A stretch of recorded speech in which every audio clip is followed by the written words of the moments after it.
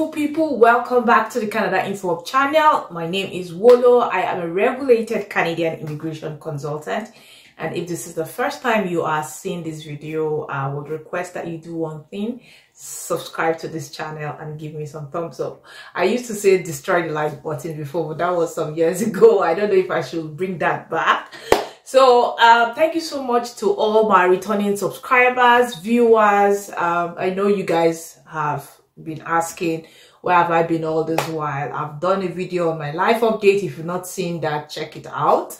I've also done a live video recently, and I did another video last week. So I want to be doing videos weekly. Once every week a video would go up. So today's video is in continuation of what I started talking about last week, which is the home child care provider pilot and the home support worker program. I talked about the home child care last week, so this week I'll be talking about the home support worker part of it for today. Now, the home support worker program has two categories, like the home child care program, where you have the one for gaining experience. If you are outside Canada, you've gotten a job offer and you want to come into Canada, you have to apply for both PR and work permit at the same time. So you have to apply for the PR. It's currently open. The one that is closed is the one for the home child care provider. That one is closed, but the home support worker program is still open. So you have to apply for the PR first, and then once your PR is confirmed, you can then apply for your work permit. So I want to mention some few facts about this particular program. The fact number one is that it's only 2,750 slots that have been apportioned by the government of Canada for this particular program, which means it's only 2,750 people that they will take. The thing is, it's very difficult getting a job as a home support worker. I already talked about it when I was talking about the child caregiver program. It's difficult getting a job offer as a home support worker because a particular group of people dominating this industry, which are the Filipinos, they already have their network of friends and families that whenever somebody wants somebody to come in, they are able to refer their people. So it's difficult for someone from Africa, especially Nigeria, to get a job offer in this category, except maybe you're living in any of the developed countries like UK, US, then you can get job offers and come in. But if you're applying from Africa, it's very difficult getting a job offer as a home support worker from outside Canada, especially if you're from Africa or Nigeria. Let me use Nigeria as an example.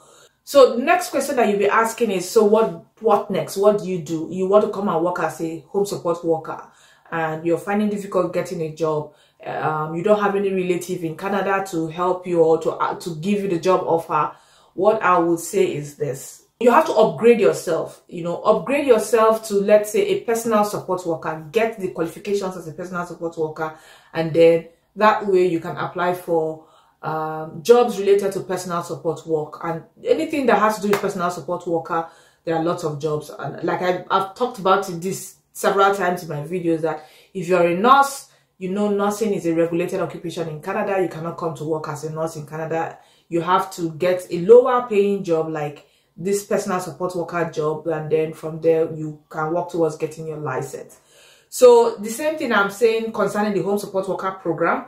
It has to do with taking care of people who have disabilities, cleaning them, taking care of their homes, changing their bed sheets and stuff like that.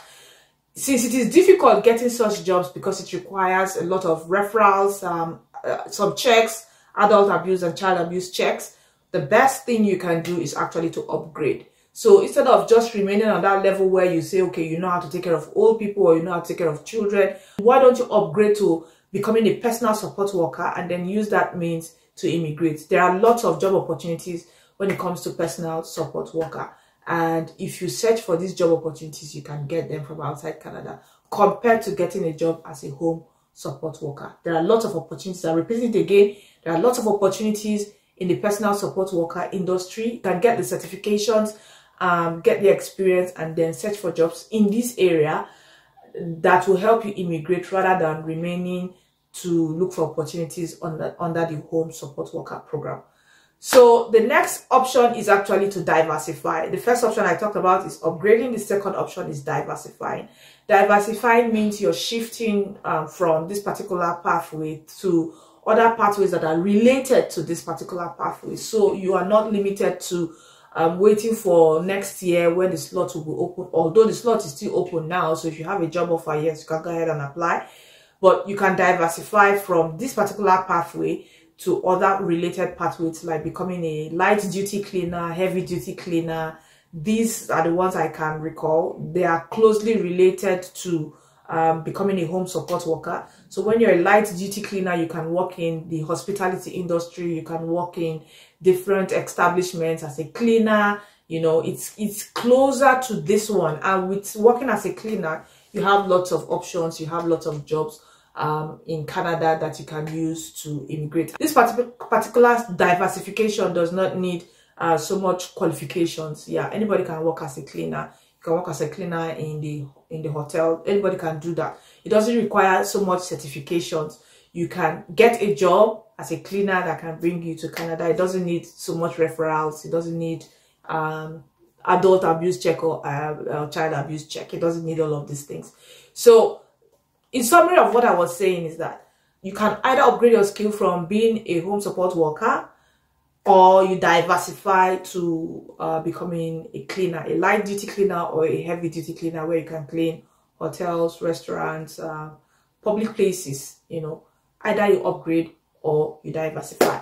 So this is the information I said I was going to share today. I'm putting these videos out, this content out. Normally, if you were to book to speak to me, you'll be paying $60 or $120 to get this information, but I'm giving it to you guys for free. So one thing you should do is this. I know a lot of people will be asking questions, what's happening? When are we doing the what do you call it now, the job search webinar? Yes, the job search webinar will be taking place by God's grace on the 29th of January this month. I'm going to announce it, the details, the flyers, everything.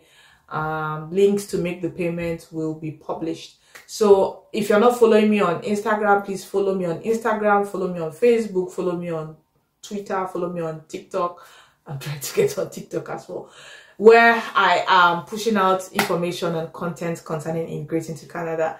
Thank you so much for watching. Please watch this video and share this video. If you don't watch this video and share this video, in my next video I'll come and be dancing for you guys. I'll just dance and I'll not say anything. If you want me to dance, just let me know.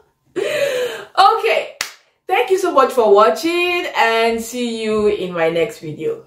Bye bye.